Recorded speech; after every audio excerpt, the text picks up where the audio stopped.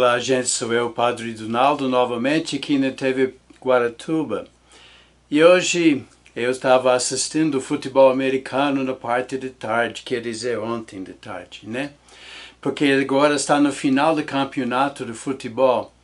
E claro que tem muita questão de emoção e tudo mais. E eu estava pensando, por que de repente nós temos que ter essas coisas cheias de emoção? Por que que precisamos, né?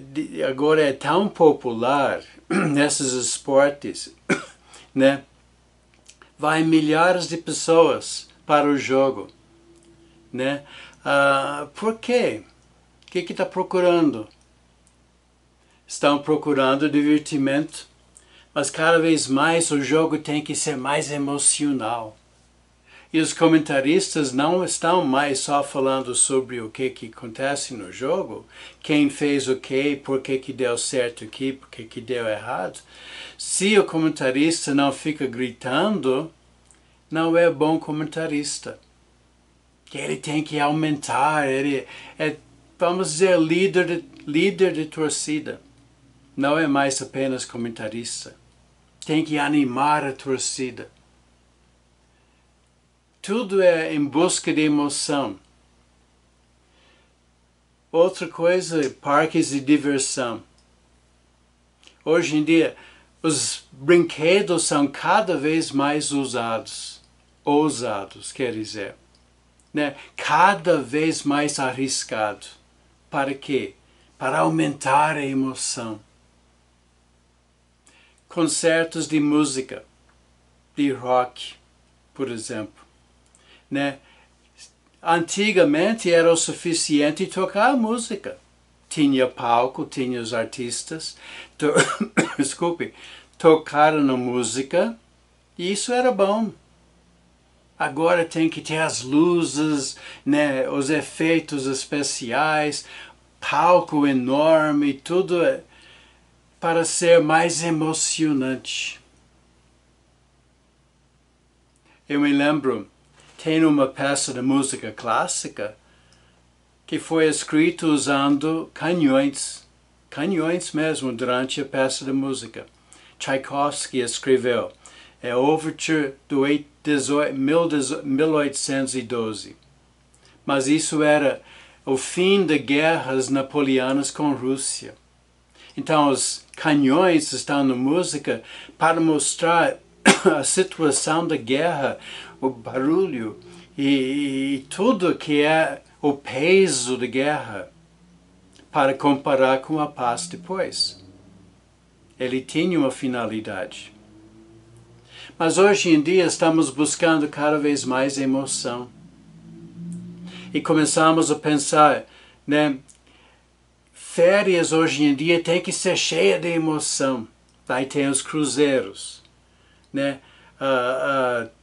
Aonde que vai de férias, é tudo planejado, né? Todo mundo na frente gritando, animando a torcida, gritando, estamos nos divertindo, não é, gente? Por quê? Será que nós estamos perdendo o caminho de achar o sentido da nossa vida, a satisfação de nossa vida nas coisas que permanecem? Porque hoje eu posso assistir o jogo de futebol, amanhã o que tenho? Só sei quem ganhou, né? Posso comentar sobre o jogo, mas todo aquele auge emocional passou. É um problema que ficamos aguardando tal dia para festejar, por exemplo, Natal. Natal este ano vai ser fabuloso, coisa assim. Aí no dia 26, a gente fica decepcionado porque não foi tudo o que esperava. Será que estamos procurando algo que é realmente uma ilusão? Porque a emoção passa. A vida tem emoções, sim, mas não constantemente. A vida tem emoções e muitas vezes, né, São momentos que depois passam. Aonde que é que a gente acha a satisfação em viver? Por exemplo, na família.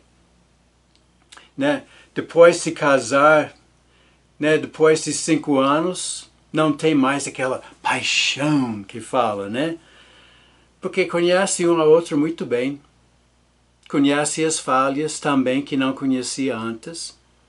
Conhece as limitações que não conhecia antes. E aí a gente cai na realidade e não vive mais na emoção de casamento. E começa a esquecer o que é a beleza do amor humano, que leva 2 pessoas a dar sua vida um para o outro, deixar a outra pessoa fazer parte da minha vida, né? E dar minha vida para essa outra pessoa.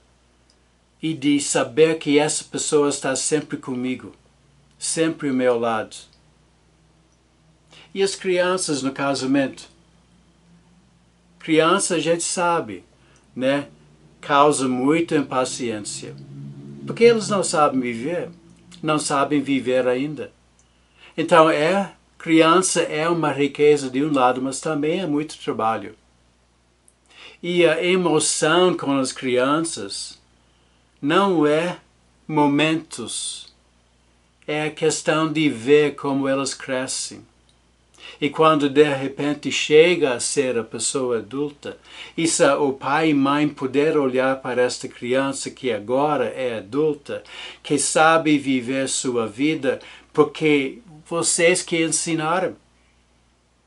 Não tem emoção maior do que isso, só que não é aquela emoção assim. É uma satisfação enraizada no coração. A satisfação que não passa. Não leva a auge cada dia, mas é uma satisfação que não passa. Porque é o resultado de tudo que você fez. Um problema para nós hoje em dia é a questão de trabalho. Nós sabemos que para muitas firmas, as pessoas que trabalham são apenas peças. Quando a peça quebra, descarta e põe outra. Tem até programa escrito para firmas grandes, e uma das finalidades do programa é descobrir que posto de trabalho que pode ser eliminado na firma para poupar dinheiro e ganhar mais lucro para a firma. Ao custo de quê? A pessoa que é demitida. Isso não é valorizar as pessoas. Nós estamos vivendo num mundo que realmente, né, desvaloriza a pessoa, então não tem mais emoção no nosso trabalho. De vez em quando tem, quando a gente consegue fazer algo bem feito. Mas achar satisfação de vida no nosso trabalho é muito difícil. Muito difícil. Então temos que começar a olhar. A satisfação de vida vem das pessoas, como Jesus nos ensinou. Então vamos pensar nisso, gente. De onde que é que eu encontro satisfação de viver? Obrigado por sua atenção, gente. Até a próxima vez. Goodbye.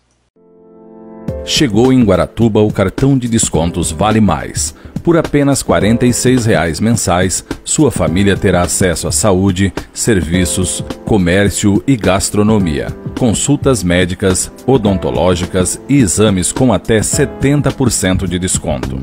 Exames como endoscopia, colonoscopia, ressonância, ultrassom em geral e laboratório. Com o cartão de descontos Vale Mais, você consegue em nossos parceiros descontos de até 70% em Guaratuba, Itapuá e Garuva. Cartão de descontos Vale Mais. Sem consulta SPC Serasa, é fácil e prático, não tem carência. Ligue agora e faça já seu cartão de descontos Vale Mais. WhatsApp 41-99535-0303. Cartão de descontos Vale Mais.